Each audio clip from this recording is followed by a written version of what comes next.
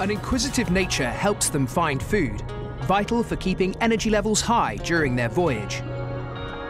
But these athletes also have an ingenious bit of kit to keep them going the distance.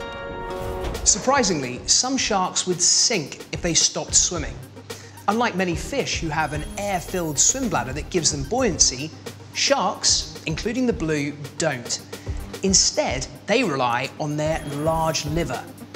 In some sharks, this can be up to a quarter of their body weight, and it's filled with oils which are lighter than water.